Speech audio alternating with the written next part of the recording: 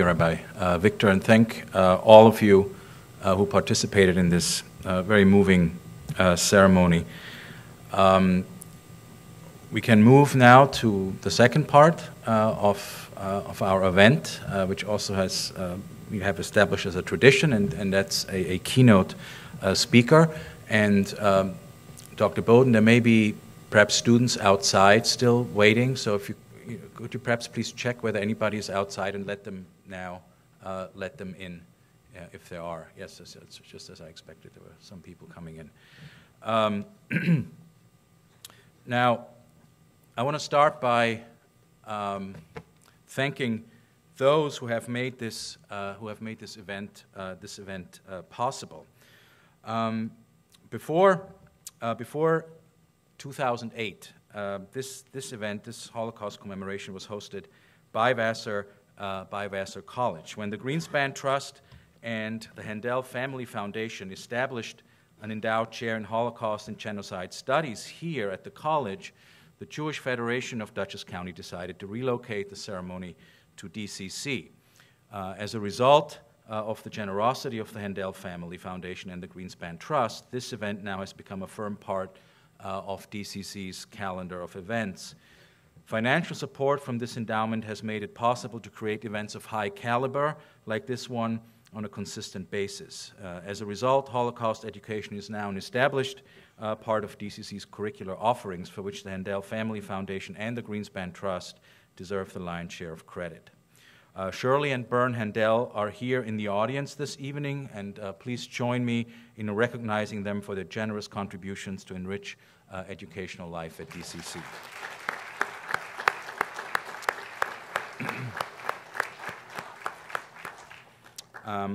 I also want to extend a couple of special welcomes to Dr. Pamela Edington, President of Dutchess Community College. She's here, right? Yes. Howard Lin, who is the President of the Jewish Federation of Dutchess County, and the Jewish Federation has also contributed in helping us putting on the dinner that preceded this event. Then June Gillespie of the June and Aaron Gillespie Forum. She lit the candle and for the Righteous Gentiles, and she and the Gillespie Forum also contributed to the defraying the costs of the dinner, and we thank the forum for that. Now, before I start introducing our guest speaker, a few housekeeping items. After the lecture, our speaker, Professor Dine, will be available for a book signing outside, just outside the doors, and there will be a reception in the Ritz Lounge, just right across the hallway. And I'd like to thank Paula Reckes for supporting and sponsoring that reception. Thank you very much, Paul. Okay.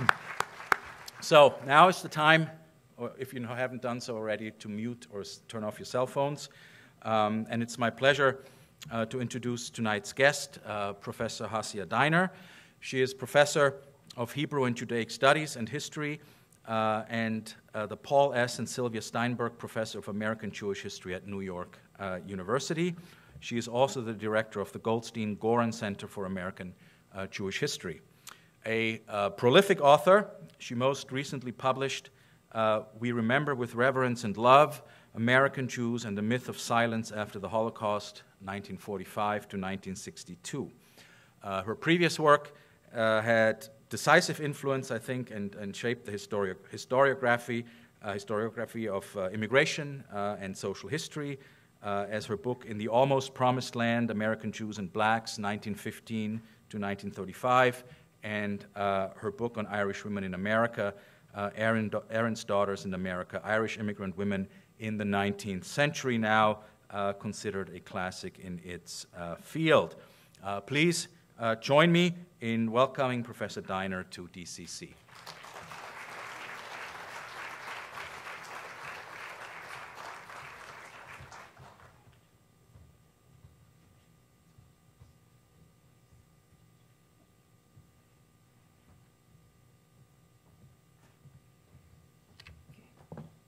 Well, I want to thank Professor Steger and indeed everybody associated with this event.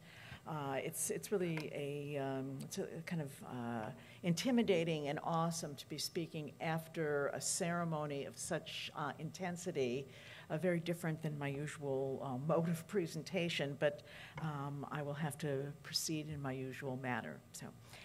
In 1956, a group of Jewish teenagers who spent the summer at the Reform Movement's Camp Institute in Oconomowoc, Wisconsin, did something of absolutely no historic significance. They published a literary magazine, a typical camp annual, a mimeographed repository of their memories of a summer well spent.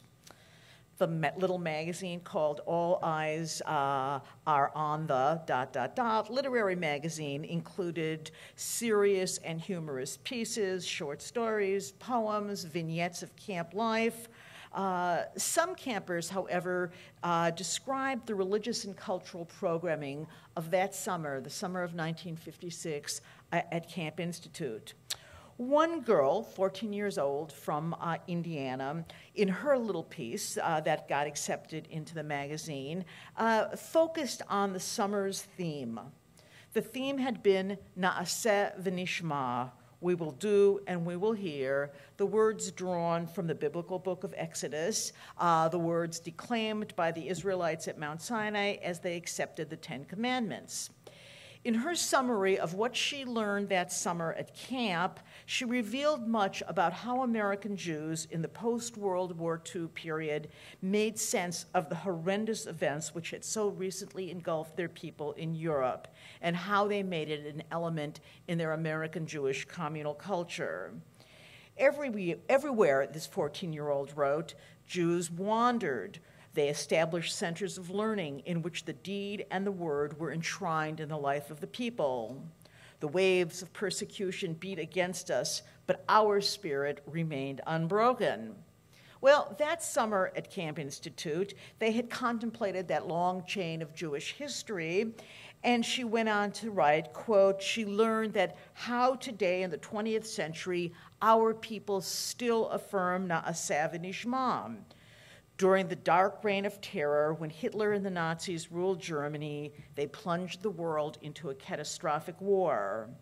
The people who called themselves the master race murdered 6 million Jews. They created the worst slaughter in the history of mankind.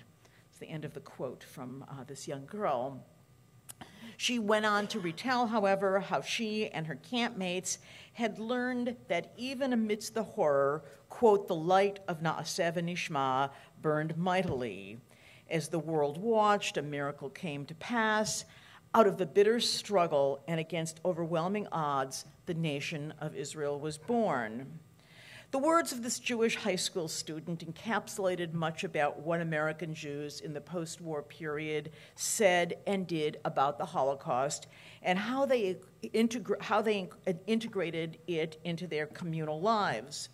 Metaphorically, along with her name happened to have been Sharon Feynman, nearly all of America's Jews participated in building a culture, text by text, artifact by artifact, and political act by political act, which gave the Holocaust a prominent place.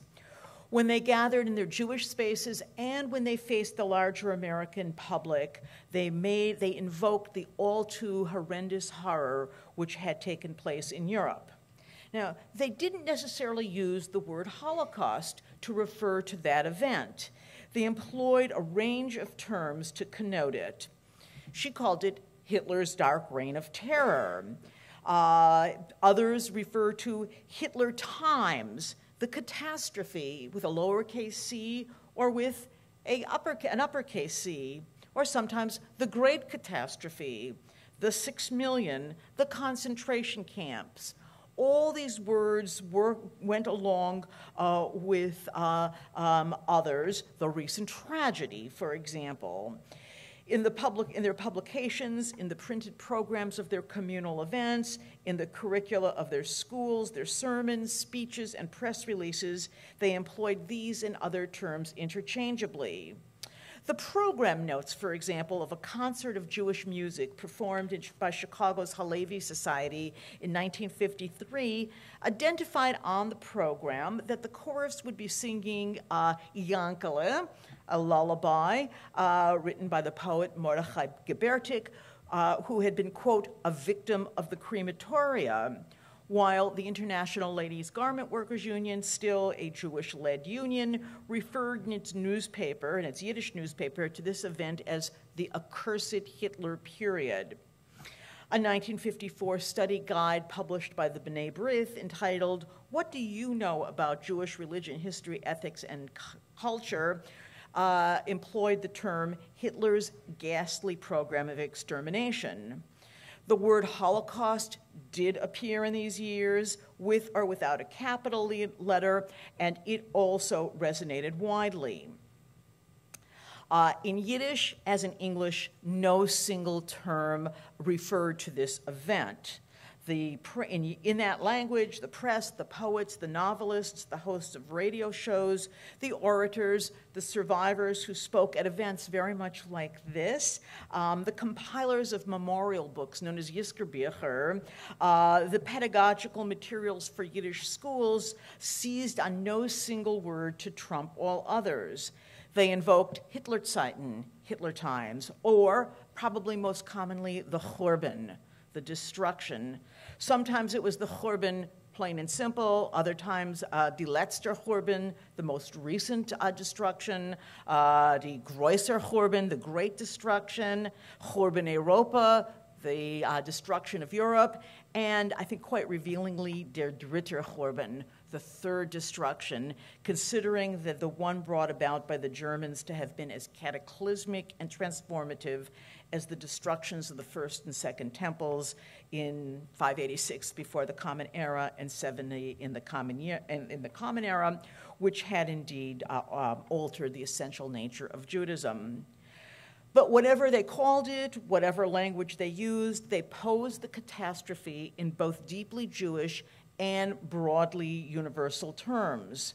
The little essay by Sharon Feynman in All Eyes Are on the Literary magazine, like the books, articles, sermons, literary works, liturgies, letters to public officials, and more, blended a deeply felt anguish at what had happened to the Jewish people with concerns for humanity writ large. Talk about the tragic fate of the 6 million permeated all of American Jewish life and was shared by all strands of American Jewry in the post-war period. Reform, Orthodox, Reconstructionist, and conservative Jews all found ways, despite their fundamental differences about Judaism as a religious system, to weave it into synagogues, seminaries, and publications. They did so differently, but they did so nonetheless. American Zionists of every variant also employed the Holocaust in their organizational works, as did Jews on the left, groups like the Jewish People's Fraternal Order, closely associated with the Communist Party. The B'nai B'rith, the Jewish War Veterans, the Jewish Labor Committee, the American Jewish Congress, the National Council of Jewish Women, Hadassah, the Workmen's Circle, and on, the culture clubs, the Jewish community centers in English, Yiddish, and indeed at times in Hebrew, all recall the fate of the 6 million, contemplated the aftermath of the slaughter in ways that fit who they were. They constructed a repertoire of words and deeds which took as their inspiration the calamity of the 6 million.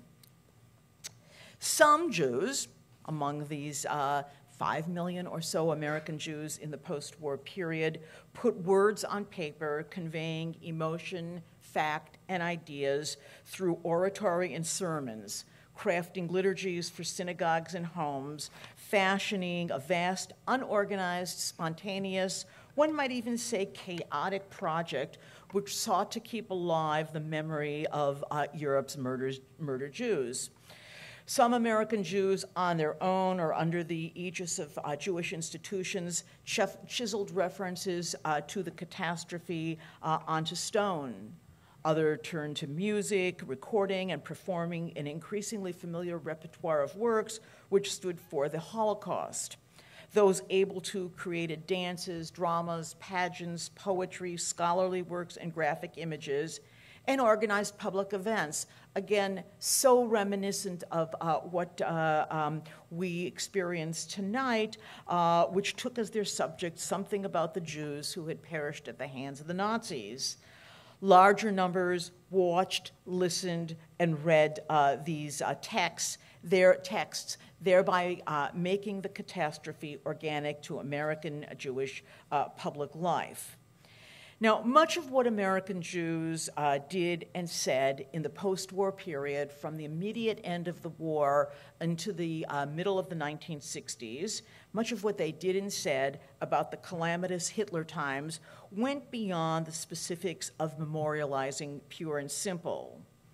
Rather, their memorial works, their memorial projects, sprang from the specific political and communal concerns of the years after the war.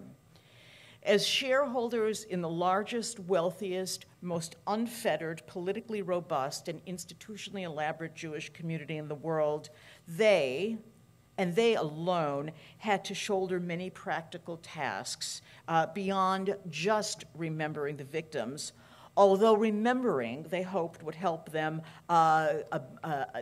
take on the burden which had fallen upon them in the wake of the calamity. They, and pretty much they alone, raised the money to aid the survivors in the immediate years after the war. Only American Jewry had the financial resources to support the remnant of European Jewry, known as the She'erita Pleta, the saving remnant. And in the years that the survivors needed assistance, vast sums flowed for these projects from the United States. Scholars estimate that the amount of money collected by American Jews in the years from 1945, indeed 1944, into the early 1950s is still the single largest philanthropic effort in all of human history. Never have so few, because we're talking about a relatively small community, collected so much money in so short a period of time. And each project to aid the survivors, each fundraising effort demanded that the organizers tell and retell and tell again what had happened to the Jews of Europe and why this money was needed. Examples were legion in the press, in film, on radio programs, indeed television programs, in the bulletins of organizations, asking American Jews to give to those who had managed to survive.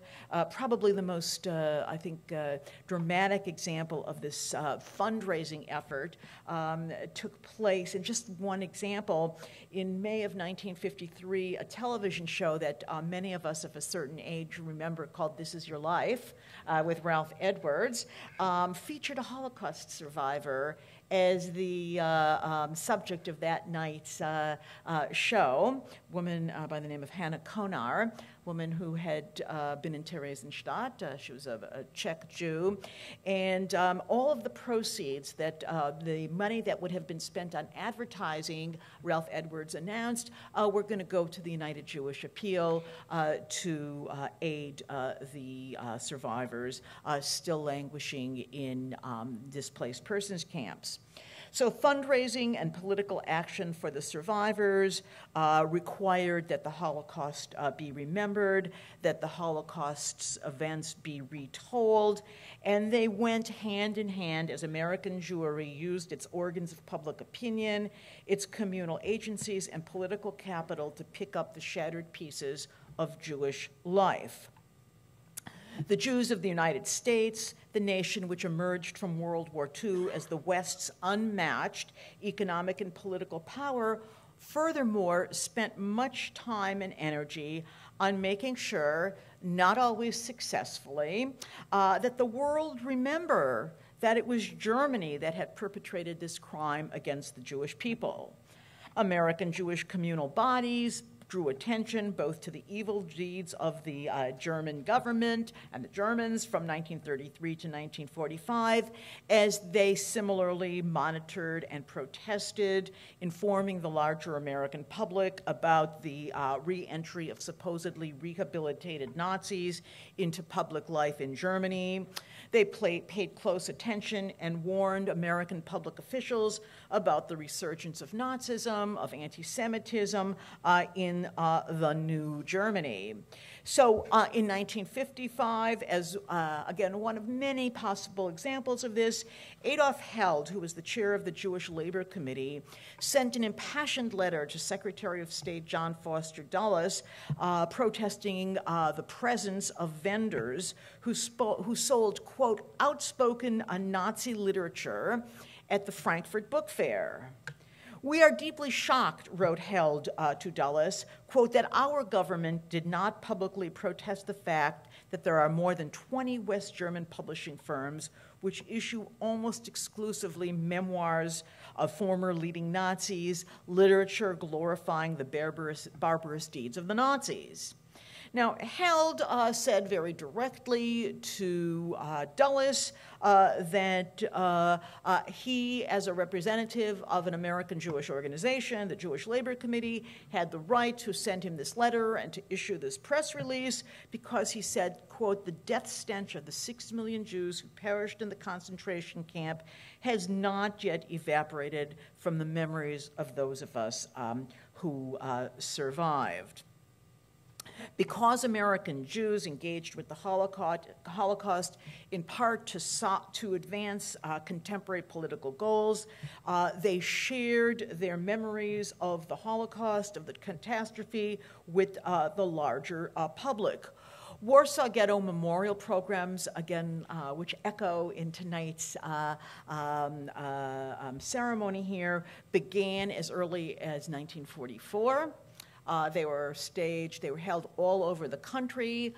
Larger communities, New York, Chicago, had multiple Warsaw Ghetto memorial evenings, all held on the same night, competing with each other as to who could get the most prestigious non-Jewish speaker. New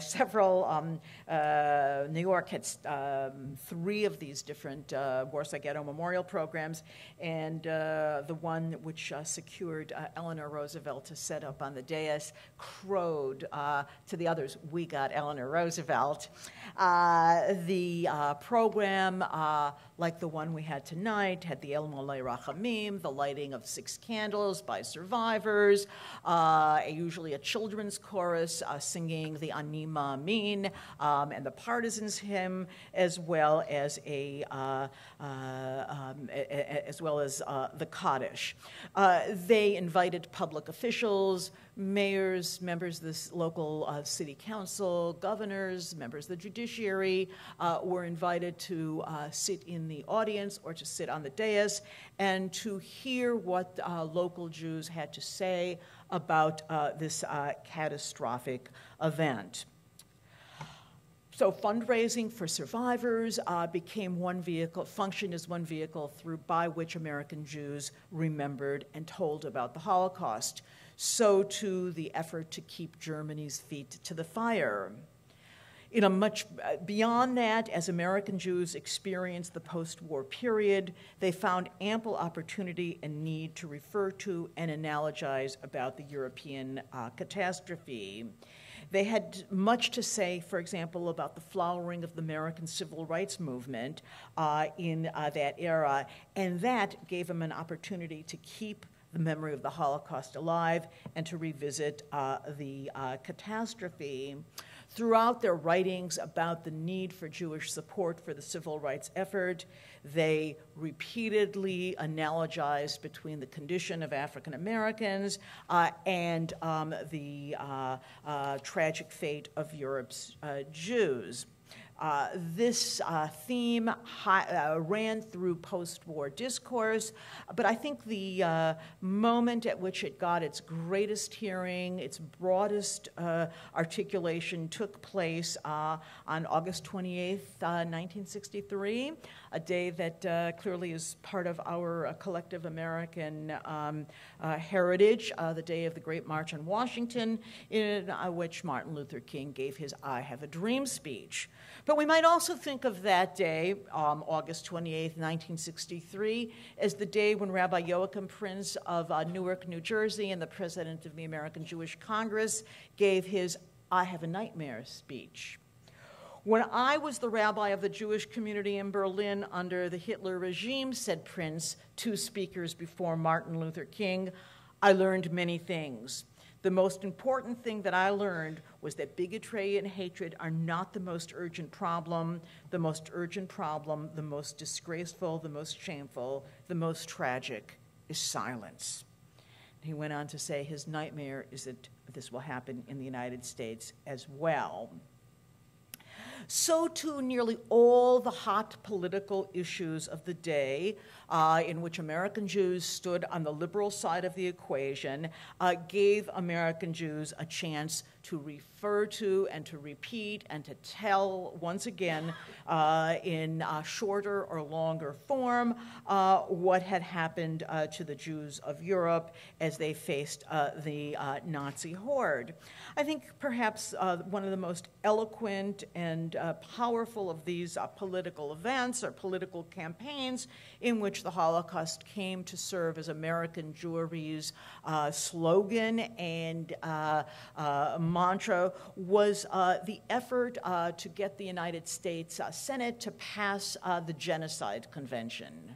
So let me just pause and say something about the Genocide Convention. It was a piece of ultimately legislation, but it was a document written by a Polish Jewish jurist named Raphael Lemkin, who came to the United States in 1940. Most of his family did not make it to the United States and were slaughtered by the Germans. Lincoln was almost immediately put on the payroll of the American Jewish Committee, and as he was investigating and trying to tell the larger world about the concept of genocide, indeed he coined the term genocide, the American Jewish Committee worked with him as Lemkin, introduced the Genocide Convention to the United Nations, which passed it in 1948, and the idea was that every government in the world, every country in the world would ratify this treaty which declared genocide to be a crime. Okay. Now, just parenthetically, the United States was one of the last countries to sign it. Okay, it did not sign it until 1986. But every time this treaty came up in front of the United States Senate, American Jewish organizations went into high gear to get the Senate to pass this bill. So the first time it came up in 1950, Jacob Blaustein, president of the American Jewish Committee, testified in front of the Senate Foreign Relations Committee to urge it to pass this. In his words to the Senate committee, he combined Jewish politics, Jewish history, and larger concerns around the theme of the Holocaust. I am appearing on behalf of the American Jewish Committee. We are concerned with genocide not only because 6 million Jews were recently murdered, but because genocide is a crime against humanity which the civilized world must eradicate. The National Federation of Temple Sisterhoods in 1950, 1954, 1956, 1959, 1961, every time the Genocide Convention came up, sent a barrage of letters to its members. Write your senators, urge the U.S. Senate to ratify the convention, and its formal term was the Convention on the Prevention and Punishment of the Crime of Genocide. Who better than the Jew can understand the awful catastrophe which can result when any nation sets out on a path to wipe out whole communities and people? After viewing the ruins wrought by the Nazi Holocaust and the wholesale murder of 6 million Jews, we must press for the Genocide Convention. Okay. American Jewry used the same kind of language, pressing Congress for changes in the American immigration laws and numerous other kinds of liberal measures that kept coming up to the American public and the American political bodies in the post-war period. But of all the issues that moved American Jewry in the period after the war as a vehicle to engage with the Holocaust, to refer to it, to think about it, probably none moved them more deeply than Israel. First, the struggle to create a sovereign Jewish state, and then efforts to gain support for it in the United States. The words of American Jewry, again, across the political spectrum, with nearly no exception, called for the establishment of a Jewish homeland in Israel, and linked it to the so recent devastation that had engulfed the Jewish people. Sharon Feynman, a young teenage girl in Indiana, had said that at Camp Institute. And I want to pair her here with a very unlikely, shall we say, interlocutor, somebody who said the exact same thing she said, but in a very different way. And here I want to quote Isaac Lewin, a spokesman for American Orthodoxy, writing in Yiddish in a book that had been a series of articles entitled Noch en Churban, or After the Destruction. He postulated in this book that I'm sure Sharon Feynman didn't read since it was in Yiddish, and I doubt she could have. He postulated how the emergence of Israel had made this Churban, okay, different from all the previous Jewish destructions. This one both constituted, quote, the greatest destruction of Jewish history, and it created the reality of Jewish sovereignty. So here's Lewin. When the mourning for the 6 million martyrs had hardly begun, the Jewish people have taken up a task for which there is no precedent, to build their home in Israel. Without help from the outside, the old wandering nation has come back to its home. Lewin continued and noted that, quote, that the wild beasts, meaning the Nazis, did not leave behind even the smallest reminders of victims, matters less now since the Jewish people can put up a memorial in their new home. Let the new settlements be named after the martyrs. Let the streets of Jerusalem, Tel Aviv, and Haifa, and all the other cities of Israel be memorial markers for the ripped away sons and daughters of our people. Little of what American Jews did or said and produced about the Holocaust, whether remembering it for its own sake or deriving contemporary lessons from it, existed in a hermetically sealed Jewish world. When and where they could, they sought to share it with references to it with their non-Jewish American neighbors.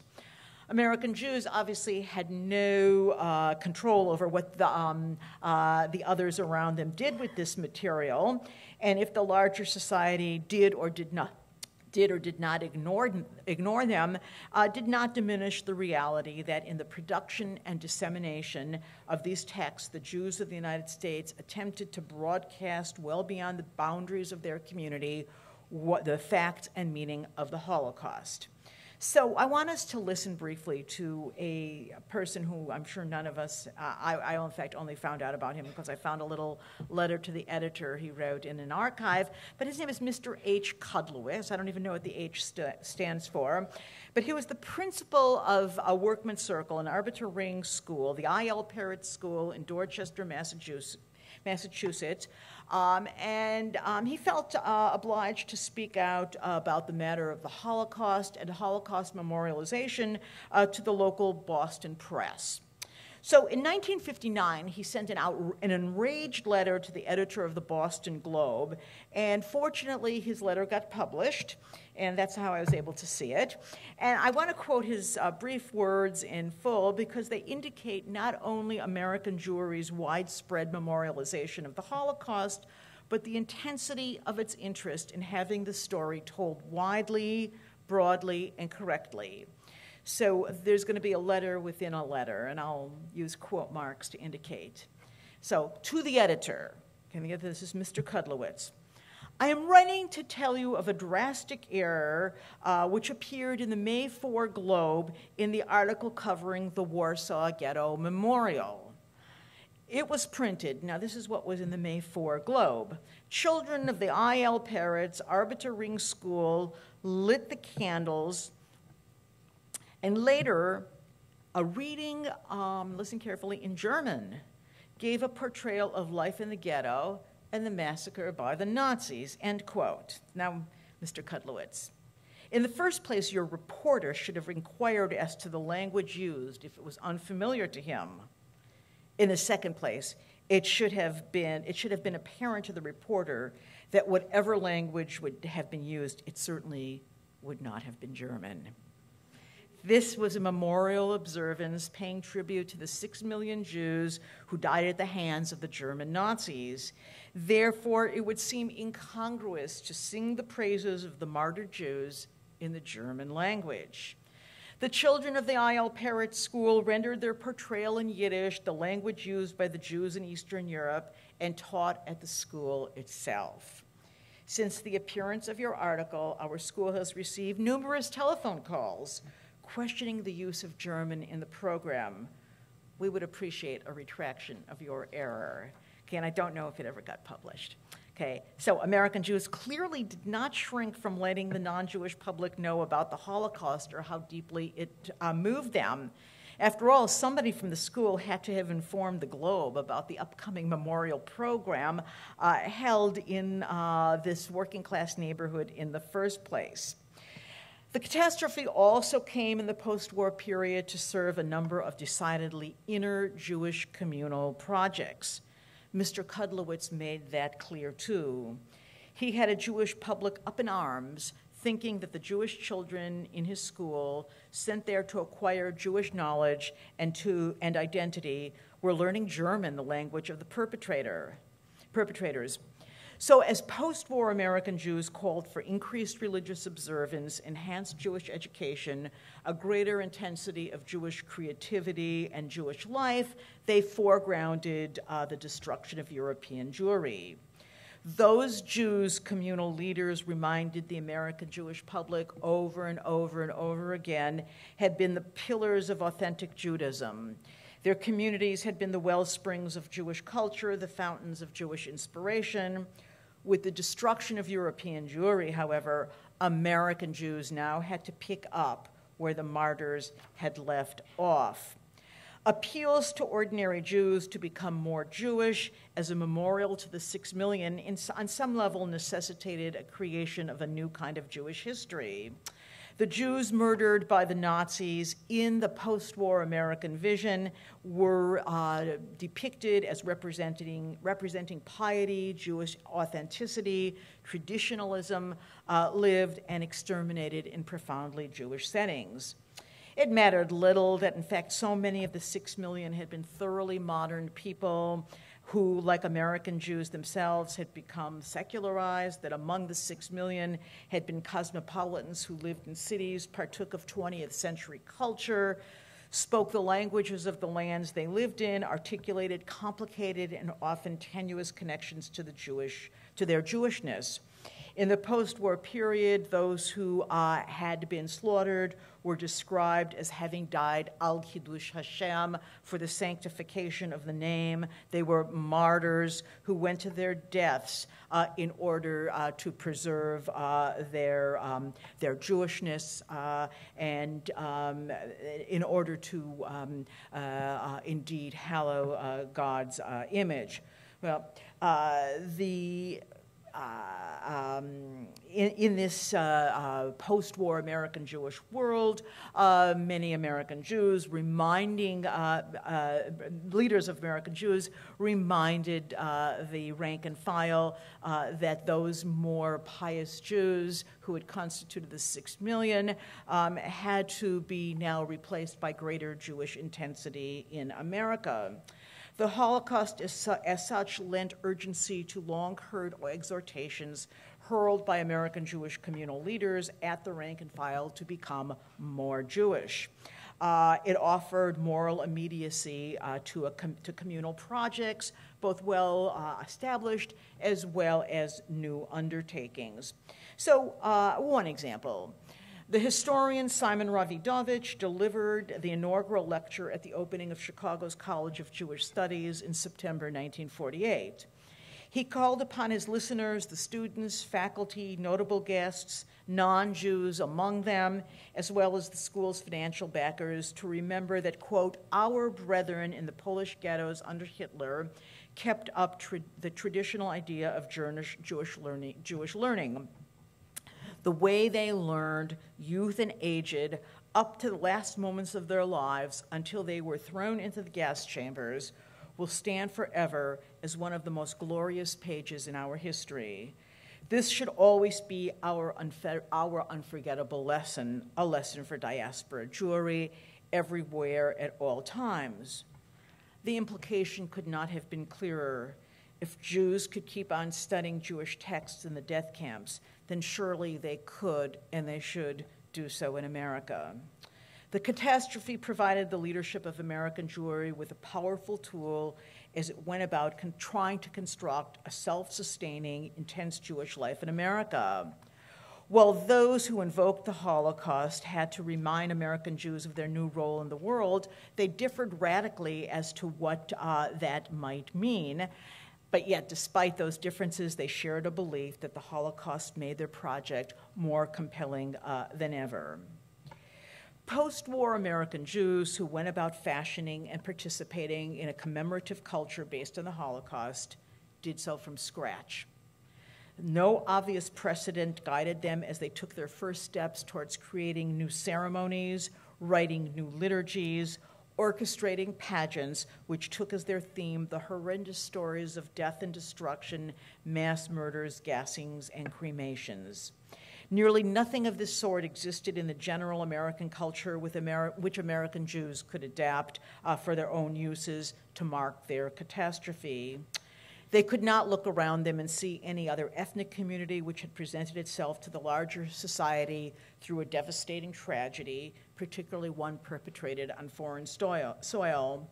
No minority group in America had yet created a museum, erected a massive monument on public space, organized university courses, or held a highly public mourning ceremony open to all, which focused on the painful events of their pasts. American Jews had to embark upon this on their own with no domestic partners as models. They also had few recent Jewish examples upon which they could rely as they went about step by step experimenting with new languages and genre to figure out what formulations worked best. Centuries had passed since Jewish prayer books had incorporated motifs of other Jewish suffering, other Holocausts. When American Jews in the years following the Holocaust, the most recent Holocaust, rabbis and religious leaders discussed and argued how to make room for liturgical and calendrical innovations in the memory of the Hitler Holocaust.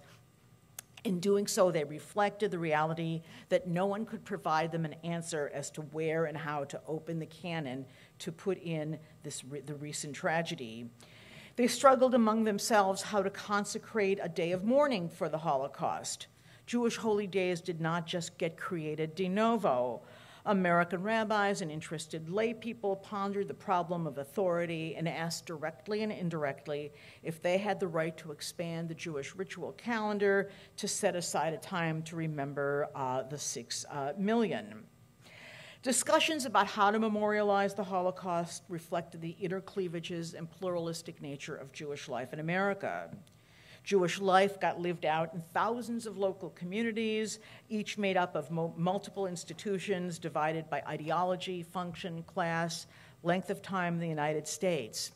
No national bodies directed the life of the group, and indeed the utter disorganization of the American Jewish people, its unwillingness to follow directions from any central agency provided one of the themes of American Jewish history.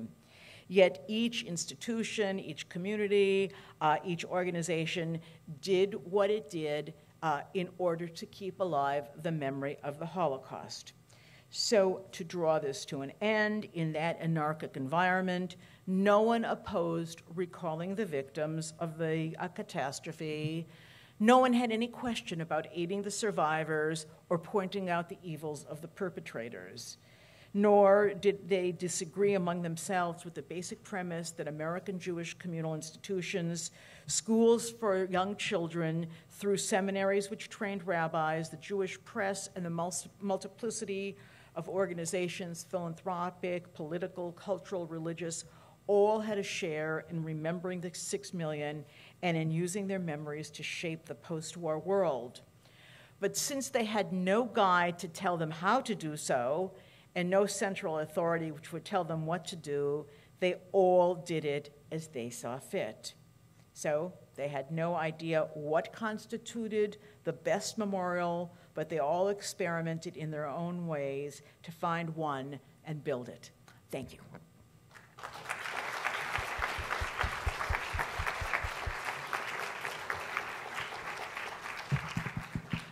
Okay, I'm not sure the time, and We're good. We're good. okay.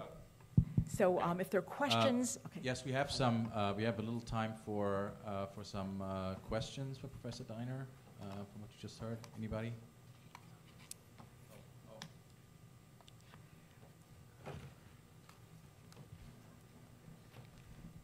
That was an amazing talk that you gave. Thank you very much. You described a period from 1950 to 1986 when the genocide bill did not pass in the United States, and you told us all the times when the American Jewish community tried to get it to pass. Mm-hmm. Can you say a little bit about what the counter-arguments were that kept it from passing? Sure, okay. And I should say that Congressman Robert Kastenmeier, Senator William Proxmire from Wisconsin, was one of the leaders in the Senate trying to get it passed. And in his memoir, he says, it was only the Jews who wanted it. Okay, so the counter-argument was, first, Southern senators did not want it because they didn't want the possibility that somebody would start holding the United States responsible for genocide in terms of slavery and the extirpation of the native population. So they did not want that. They were also concerned that by signing on to a international treaty, they were giving up some element of American sovereignty. Okay, and we've seen this actually in recent years where some political faction, okay, one political party, for example, not to be named, opposed, for example, the environmental standards of the Kyoto Treaty because the United States doesn't take orders from international agreements. So it was both I would say, a reactionary, primarily Southern concern that America would be held liable for acts of genocide, at the same time that it was also from a politically conservative element that did not want American autonomy to do what it wanted to do in any way hampered by this international accord. Now, it became very embarrassing when the Soviet Union signed it. Okay, and the United States was just not willing to do it for a long time.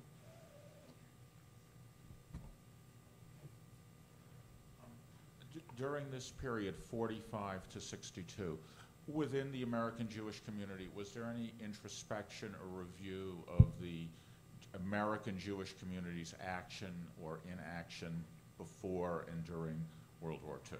Okay, so that's a great question. Did everyone hear it? Okay, great. So, no. I mean, that is their narrative, and I think in some ways their narrative is historically much more accurate than the one we hear later. Okay, but the story they told was, we did this, and we did that, and we tried this, and we tried that, and we failed. Okay, so they did not take themselves to task for not having exerted the adequate effort. What they said is what we did, we just failed at. So just as a very small example of that, so 1954 was the 300th anniversary of Jewish life in in the United States or in America. So there were a lot of books written about American Jewish history in 1954, and one of them written for high school age students has a chapter called American Jews to the Rescue.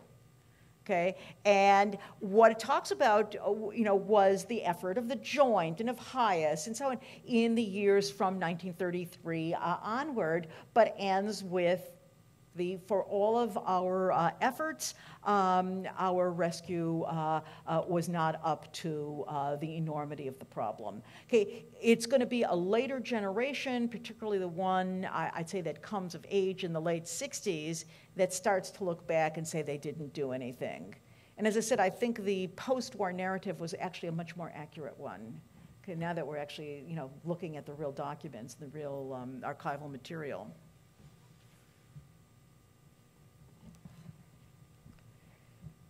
Thank you for that talk.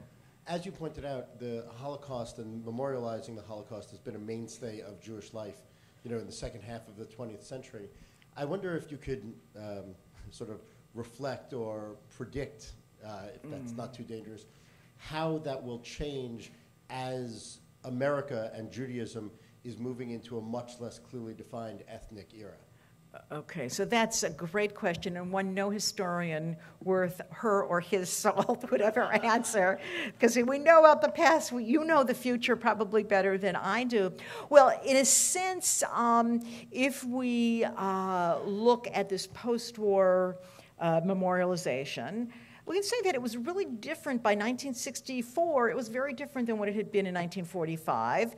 And from 1964 onward, it starts becoming bigger and more organized, and obviously culminates in institutions like the Holocaust Museum. So it, like any cultural form, Holocaust memorialization evolved over time. And you couldn't expect people in 1945 to say, let's have a big museum on the mall. I mean, it was just not possible. So therefore, your question is very apt. It clearly is not going to be what it is now, 20 years from now, 40 years from now. And my guess, okay, and don't hold me to it, probably won't be here in 40 years, that it will be much more in conversation with other groups that have gone through their own genocidal experiences. And so what was very striking in the period that I was looking at is they didn't refer to the Armenians, for example. Okay, even though there are a number of Jewish communities that live cheek by jowl with Armenian communities. And I saw no evidence. I actually tried to look for, were they ever trying to bring other ethnic communities in with them and to memorialize together. And I saw no evidence of that. And my guess is we move into a more postmodern, multi-ethnic, and dare I say, multicultural world, the memory of the Holocaust will exist in the context of the experiences of other people who suffered because of who they were at the hands of some racist power. And I think we're going to hear the word racism much more to describe the Holocaust than we have heretofore, because it's a much more resonant word now and in the future than it was then. And that's my guess.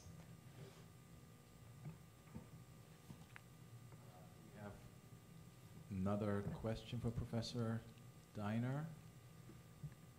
Okay, then thank you very much, Professor Diner. And there, now, there should be, I hope, there should be books out there for Professor Diner to sign. And the book should be with reverence and love. We remember. And there's also, as I mentioned earlier, there is a reception across the hall, to which all of you are also invited. Okay, thank you.